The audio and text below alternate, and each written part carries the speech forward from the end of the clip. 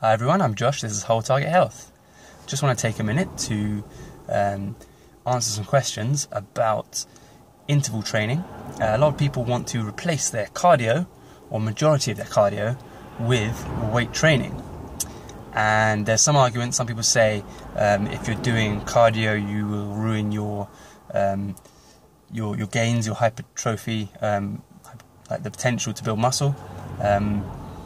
And basically what I've seen work is some people supplement a big chunk of their cardio for high intensity interval training, weight training, like CrossFit. Some people call it Tabata. Tabata is really purely focusing on exercising cardio on a bicycle. But if it works, basically do it. You won't get the same cardiovascular and VO2 max response.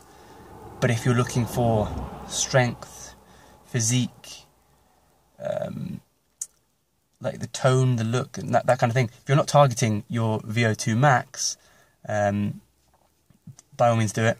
High intensity interval training with weights is great. It's really fun. It's interesting. So give it a go.